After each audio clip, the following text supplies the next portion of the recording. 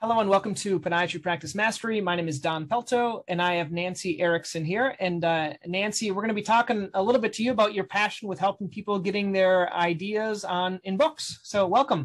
Great. Thank you so much. I'm really happy to be here. Yeah, you're welcome. So Nancy, I can see from behind you, look at all those books. So tell me a little and bit. That's just one wall. So. Wow. Tell me a little bit about your backstory, kind of how you got into helping people write books. Is your interest in writing? Is it marketing? Kind of what's your interest? Well, I'm passionate about books, but I got into this kind of sideways. My actual original career was in high tech. I was a systems engineer for IBM, and then I worked for Oracle Corporation. And I mean, serious high tech jobs, and so on sales teams selling to Fortune 100 companies and making a lot of money. I mean, that's a good income, but I really didn't like it at all. It was just a lot of pressure, just ridiculous quotas and all sorts of things. But like most people, I had a pivotal moment in my life. And that was when my father was diagnosed with a terminal brain tumor. Wow. And so we knew that he would only live about 7 months, and it was pretty textbook. So during that time, I quit my job. I quit doing everything that I had been doing. And I went back and forth to Florida where my parents were living to be with them, to help manage things until he passed away. And then I came home and I was like, okay, now what am I going to do? I quit my job. I had my kids really young and my kids were already out of college at that point. And so I thought, I always loved to write. I really loved that. I had things published when I was younger. And I thought, I'm just going to learn more about the craft of writing. So I went back to school and got a master's degree, a master's of fine arts in writing, and was then asked to join the faculty at the university to teach writing. So at the same time that I joined the faculty to teach, I also started Stonebrook Publishing, which is a nonfiction publishing house. And so, and that was about 14 years ago. And so it was pretty cool, the things that happened. Of course, I enjoyed teaching, but in the publishing side, I had a couple of really, what I considered to be big hits right off. And the first was we published a book by a Holocaust survivor who had gone to school with Anne Frank. And so the book was amazing. And we ended up doing the book release at their school in Amsterdam. And so it was so amazing. And then I got a call from another set of authors who were looking to be published, and we published their book as well. And we got back cover endorsements for that book from two pretty high profile people, Sir Paul McCartney and Cindy Crawford. And so I thought, oh my gosh, I must know what I'm doing. This is going really well and this is really fun. But at the same time, we were getting manuscripts from writers who had a seed of what we were looking for. And our material, all of our material is intended to do one of three things: either change lives, save lives, or transform society. And so it would have a seed of that in there, but it was so poorly written that we couldn't do anything with it. We couldn't edit our way out of it. So I had, I guess it was kind of a spiritual God moment, when I was in my office one day and I all of a sudden just felt this rush of, felt something that just said, stop, take a step back and teach people how to write creative nonfiction, high impact nonfiction books.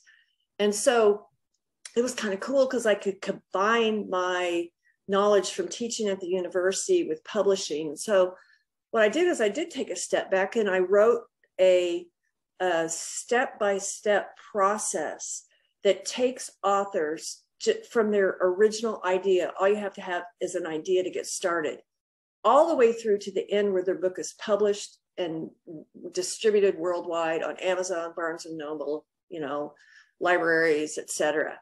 So it was sideways, it all came from that pivotal moment when, we had the issue with my dad. And since then, we've published, hundreds of books and have award-winning, we're an award-winning publishing house. So I'm really proud of it, but I'm mostly proud of the authors that we work with, because what they are is they're professionals, they're doctors, attorneys, business leaders, and nobody quits their job to write a book. I hope not, anyway. And they're using their book material to augment their business practice. And that might be what would appeal to podiatrists that are in your circle. What a wonderful, story, Nancy, of kind of, and I think just what you did there is what I appreciate about good written books.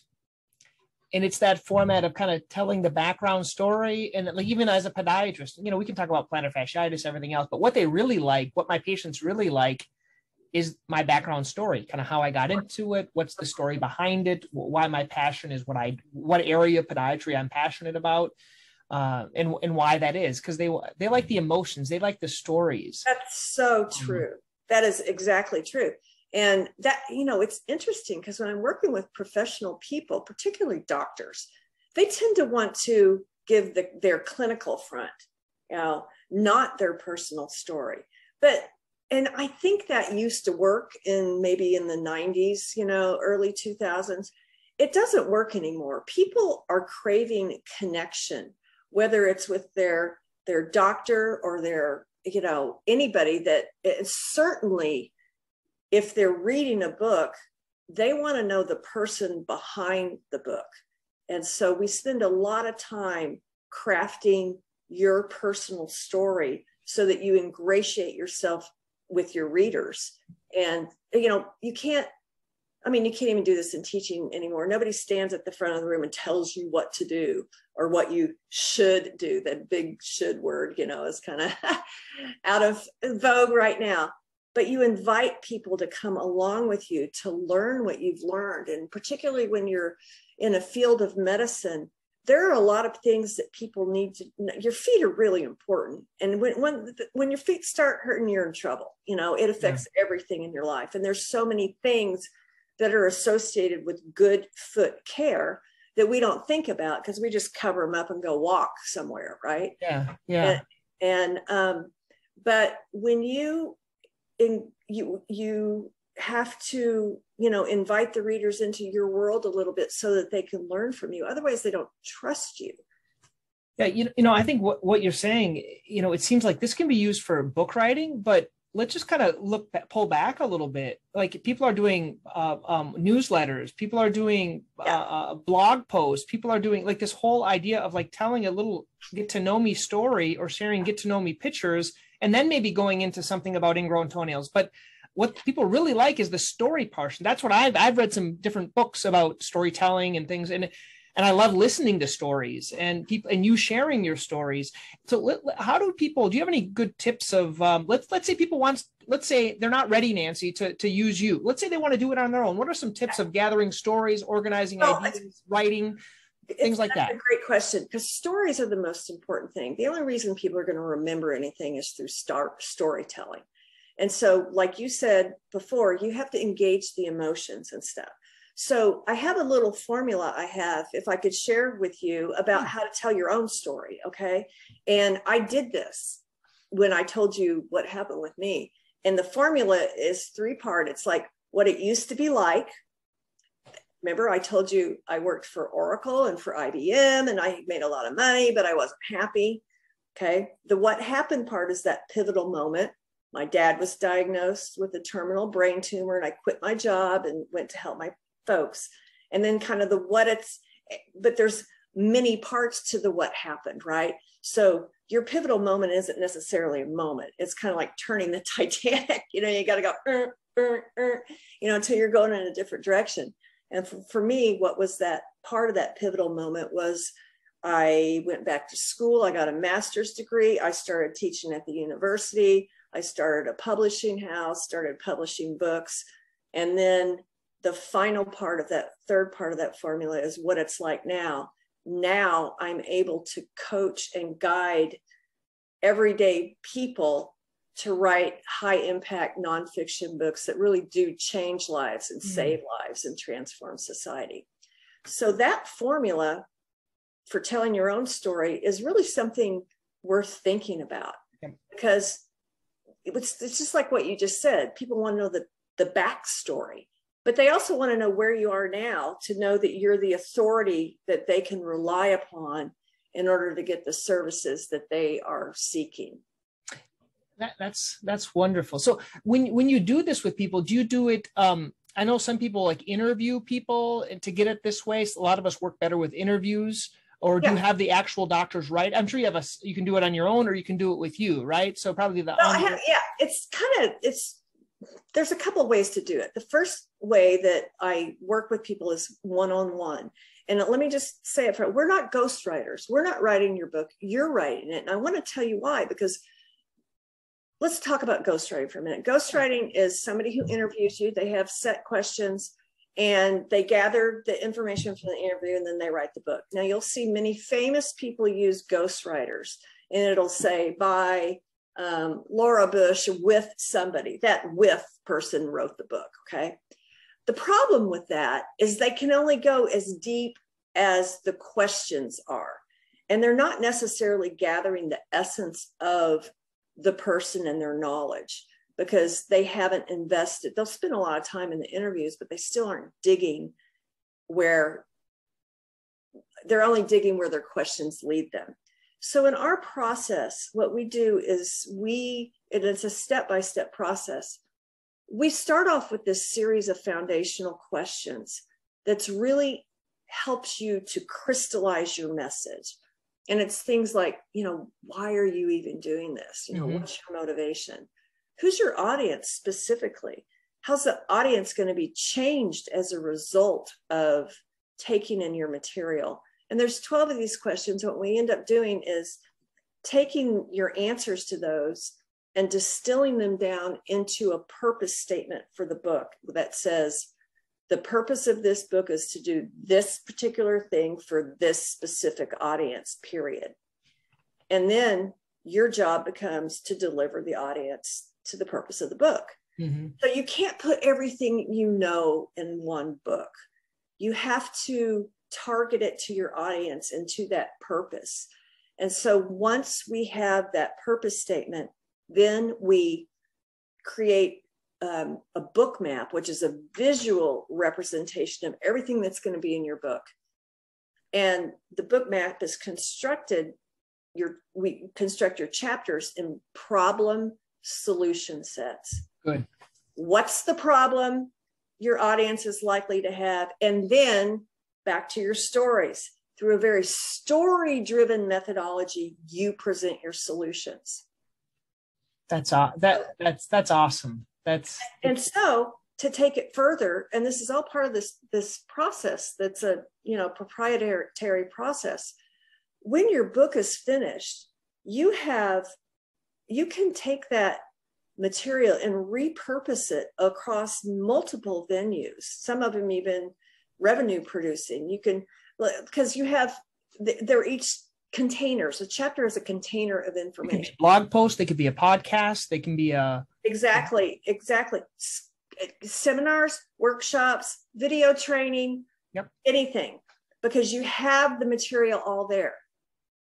That's awesome. When we talk about your book as being a great, great foundation for your business, so that you can concentrate on the problems that you like to treat. I mean, I don't think everybody likes to do everything in podiatry. I mean, I saw that podiatry show about that one that has these terrible problems with his gross feet. I couldn't stop.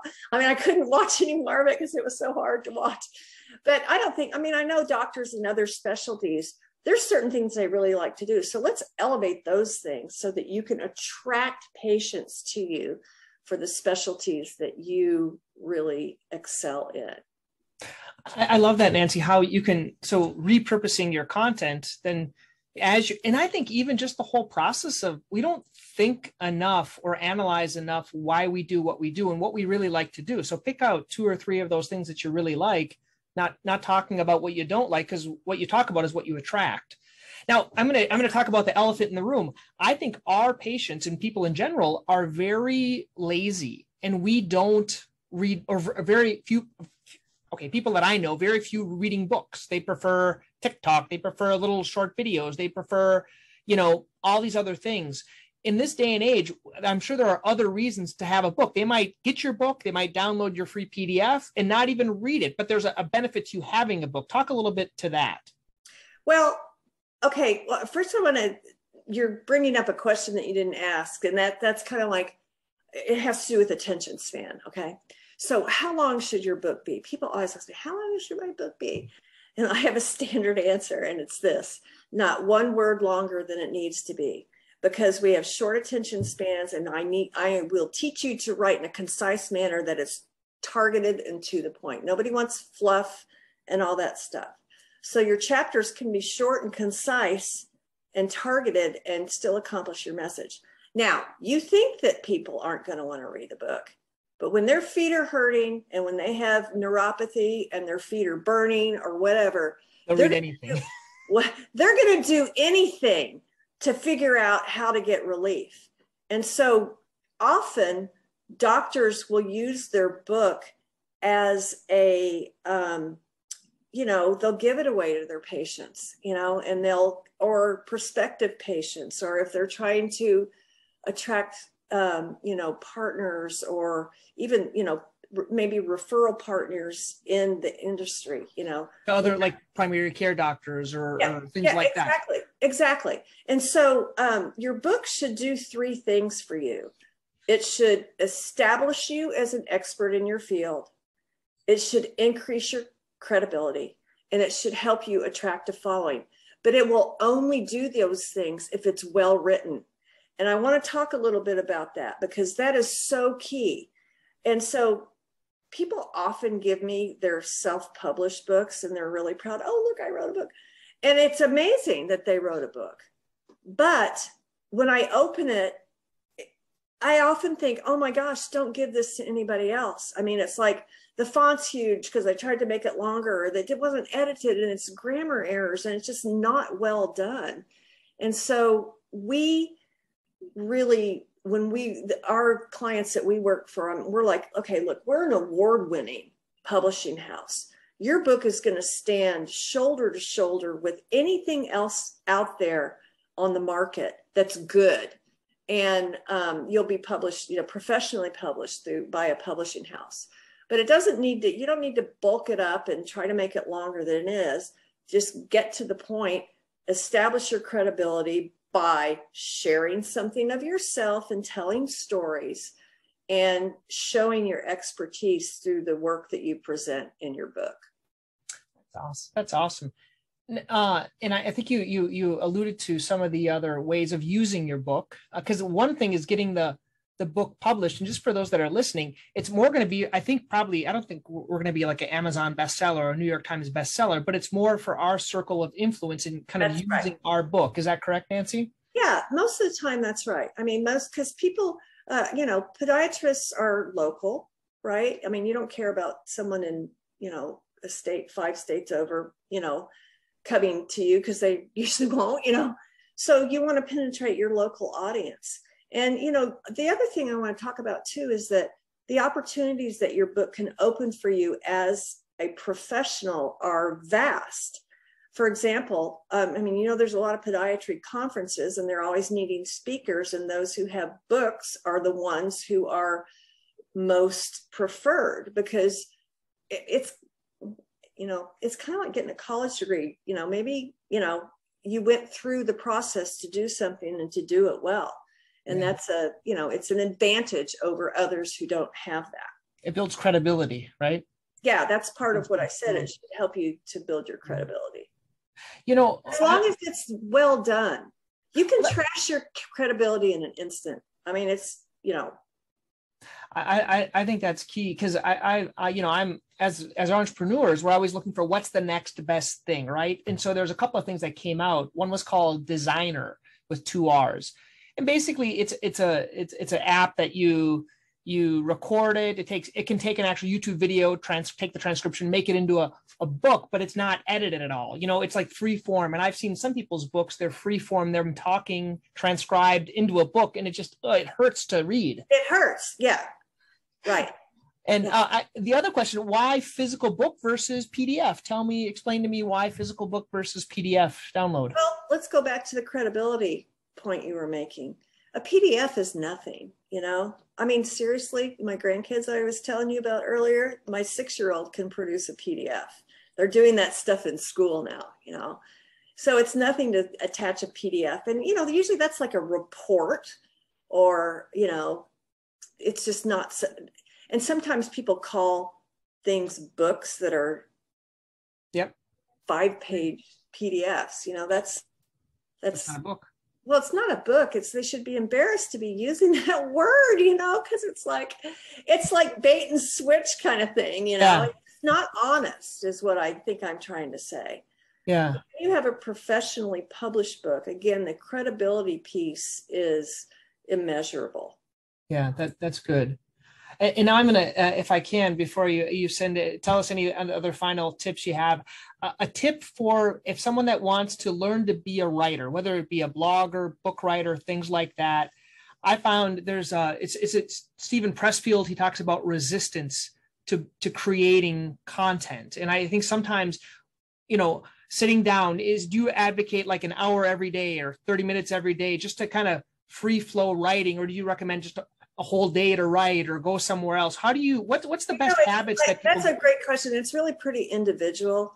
I know another podiatrist, Dr. Peter Wishney, who advocates for these, having a day for doing non-practice stuff. And he's done a couple of books with me. And so he's done, he uses that day to write.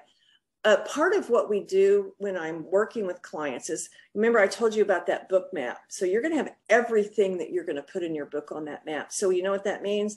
That means no writer's block ever. Writer's block is you're just sitting there thinking. That's great. You know what you're going to do. You know what you're going to do. And so we really guide our clients to do some time blocking on their calendar to block off time. Good. And what a lot of people have found is if they do it in an hour a day, that gets them into the rhythm. But then sometimes they'll switch later and think, well, I just got into my material and then my hour was up, so they'll think, okay, I need 2 hours on an afternoon or something like that. But all you're doing is writing the things that are down on your book map. And so then we polish it all up in another module where we edit it. And then of course, the final thing that stands between you writing your book and us publishing it is us doing a professional edit of your book so that it's market ready.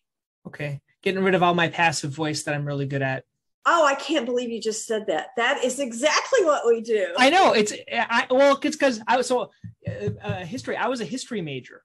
Yeah. And the reason I chose history is because I wasn't very good at writing and I wanted to learn to write better. And that's why I did history. And then you went into medicine. And then I went into medicine, and it was my backup gig. If I didn't get you got a backstory there. Yeah, I would have gone into that. Actually, I wanted to be a magician even before that. But anyway, that's a different story. But thank you, Nancy. I think we've learned a lot. Any tips? Like, do you recommend, I think it's called Grammarly. Do you recommend anything? Yeah, Grammarly is really good because it does help you with your grammar and gives you word suggestions and things like that. So I have Grammarly installed on my computer. And I'm always irritated when it flags something because I think, oh, I should have known better. But Grammarly is great. And there's a free version of it that people there is.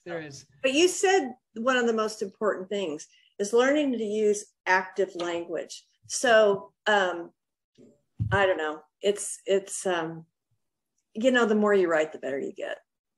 I think that's true. And if people want to learn more, Nancy, do you have any free downloads, courses, anything like that? How can they learn more about you? Well, I have a website. It's thebookprofessor.com. And if you're interested in kind of exploring something about writing your own book, I'd love to chat with you. You can just email me at nancy@thebookprofessor.com. Great. Well, this was very fun. Thank you so much. Pleasure meeting you. Yeah, you too. Thank you so much.